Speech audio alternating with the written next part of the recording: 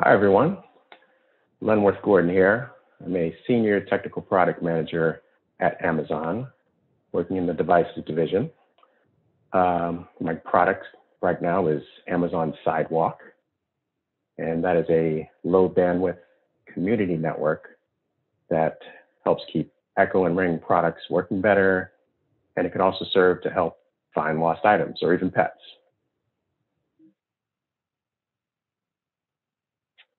Before Amazon, I spent many years at Verizon working in the IoT space, different IoT solutions. It's Internet of Things.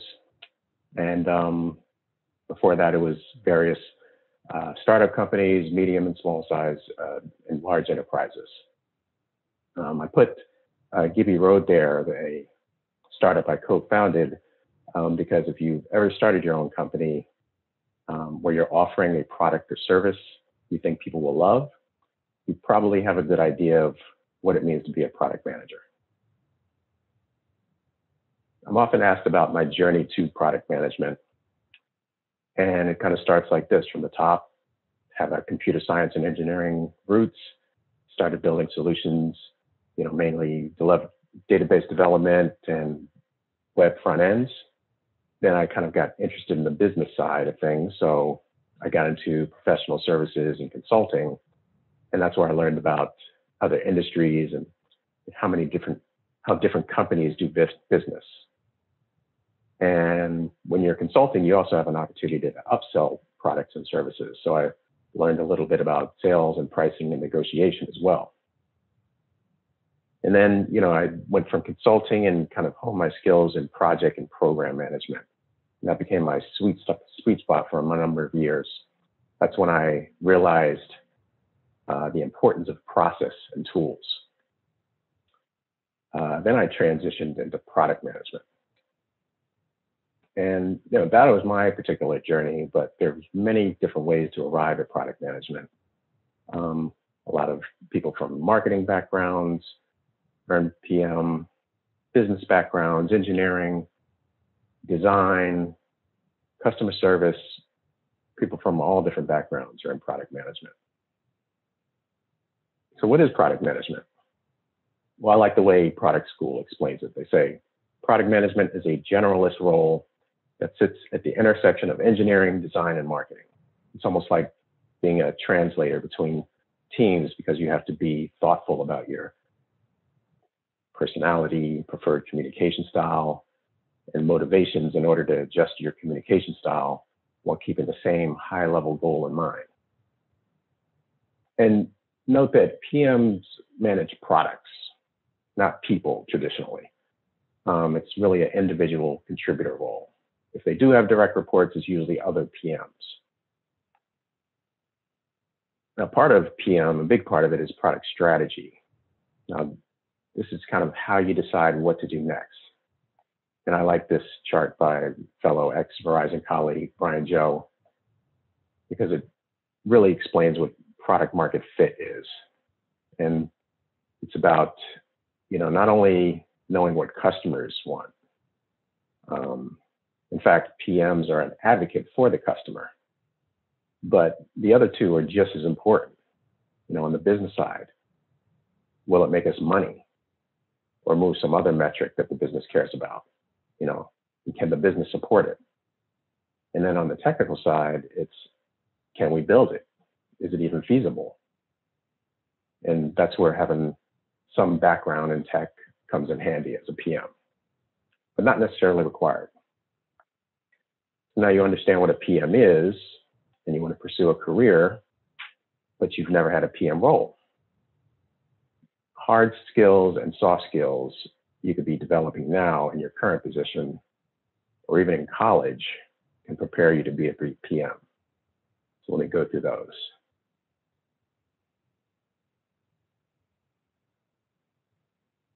Now, PMs aren't expected to code or build hardware, but tech skills lend credibility when communicating with engineering. You'll be working very closely with engineering to provide the requirements on what they're going to build.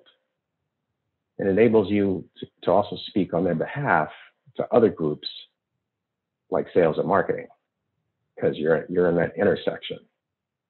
So what do? You take some intro level classes and things like operating systems or machine learning or artificial intelligence, network, system programming, database, and then go build something.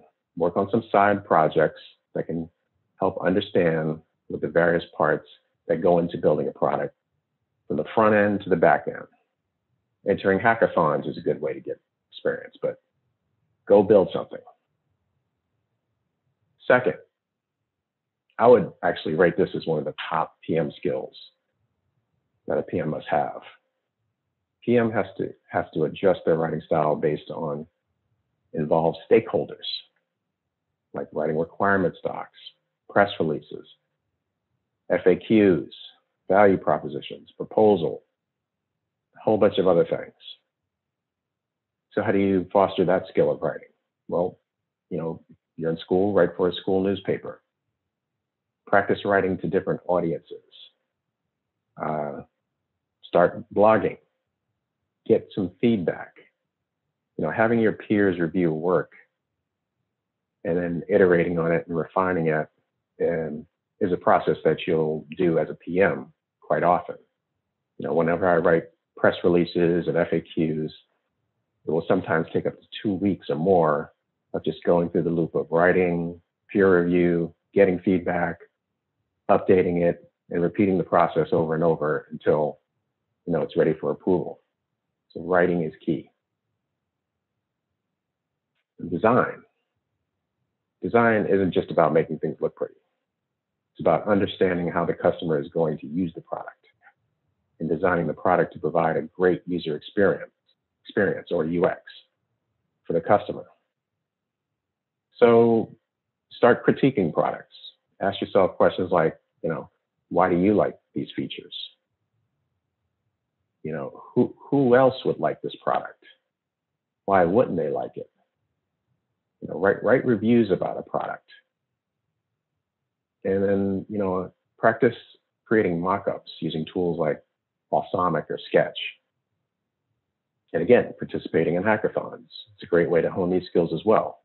Just as I said in the first hard skill, build something, because in order to build something, it has to be designed first. And lastly, but not least, in the hard skills is domain knowledge. A PM is expected to be an expert in their product's domain. For example, when I was a PM for a learning management system, I had to learn everything about the education industry. When I was a PM for a healthcare product a while back, I had to ramp up my knowledge on medical equipment industry. When I was a PM for a dog tracker, I had to know anything going on in asset tracking industry. So how do you hone these skills? Well, you read, you subscribe to product newsletters. I like to use Google News Alerts on a search string, and it automatically sends me articles about anything that I'm interested in. Listen to industry podcasts. So read. So that's the hard skills. Now let's get into the soft skills. A little harder to quantify. More like personality traits, attitudes, behavior. But they're not as easy to quantify, but they're just as important and sometimes even more important than the hard skills. PMs are constantly trying to sell people on their vision. They need to resolve conflicts without creating feelings of hostility. PMs don't usually have anyone reporting to them, but they have to lead teams as many as 30 or more people. So how do you hone these skills? Well, you take courses that involve group projects, and then you get to hone these conflict resolution skills during the projects. And then you have to use some persuasion skills to create alignment with the group. And read some books on persuasion, like Never Split the Difference is a popular one. Another one is Influence, the Psychology of Persuasion. Another good one is How to Win Friends and Influence People. And since you'll be leading cross-functional teams, persuasion and influence is important. The PMs have to align the team around a timeline and keep the team members motivated all the way to the end. So how do you develop these leadership skills? Well, volunteer for leadership roles in a club. Help organize a group on large projects, even if it's an event. And again, project-based classes. What do you do when a team member isn't putting in that much effort? You'll learn things like leading without authority, and you'll get to apply what you learned about conflict resolution. Presenting. PMs are constantly presenting. After using those hard skills of writing those documents, many times you'll need to present them to the cross-functional teams.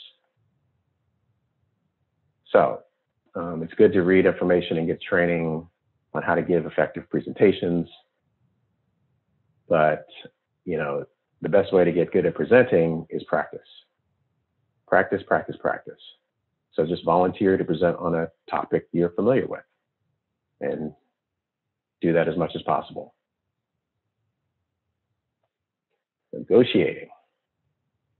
Negotiating happens all the time, whether you're deciding on where to eat dinner or discussing a salary.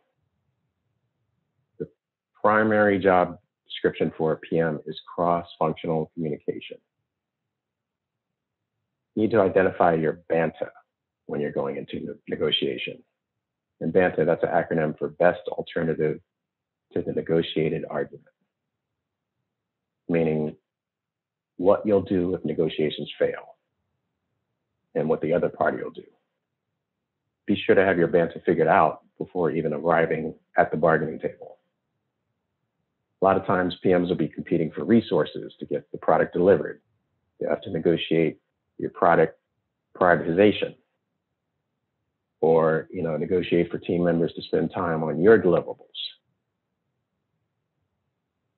So again, get good at asking the right questions. Going back to the persuasion, never split the difference. That book is also good for negotiating as well. How do you practice negotiation? Go to a flea market. Negotiate prices for things. That'll teach you a lot about negotiation. Settle disputes between your friends or family members. Get comfortable with finding the root of the issue and finding each party's point of view and understanding that, listening more than talking so that what you say will be more effective. So after you've honed these skills, these hard skills and soft skills, and you're ready to update your resume, then, these are just 6 steps that I suggest considering when applying to a company. So number 1, the culture, get to know them. How are decisions made there? What are their successful products? What are their not successful products? What is the company culture? All that information is online, so you dig deep. Number 2, many jobs are considering remote roles these days. This might be something to consider for the long run. If you're looking at an internship, consider if you'll want to spend the summer there or perhaps your whole career there. So consider the location. Number 3, don't think that you can't due to this or that. The reality is, if you're passionate, you're curious, you're action-oriented, and comfortable with constant change, then a lot of companies will want to hear from you. Number 4, your courses and work experience are important, but so are your passions and your pastimes. So, what do you do outside of classes? What jobs and why? Consider that. Number 5, for example, one of Amazon's leadership principles is learn and be curious.